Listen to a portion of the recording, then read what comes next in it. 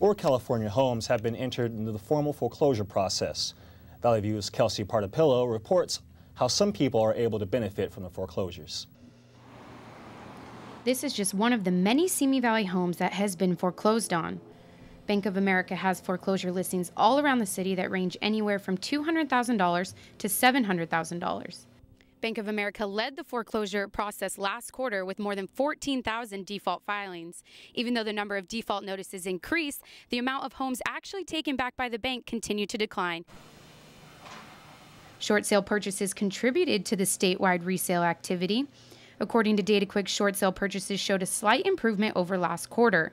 The transactions where the sale price fell short of what was owed on the property has helped many people and families get into homes for the first time. Homeowner Shannon Birch used this short sale process to help her buy this Simi Valley home about a year ago. The short sale process allowed us to get this home at a cheaper price. The short sale basically allowed the owners of the home to sell the home for less than they owed on it. So we were able to get a good deal on the house. DataQuick says short sale prices made up more than 17% last quarter compared to more than 14% of resales in 2009. This home that was built in 1962 has boards over the windows and insulation torn out of the walls, while this home built more than 5 years ago appeared to be in a much better condition.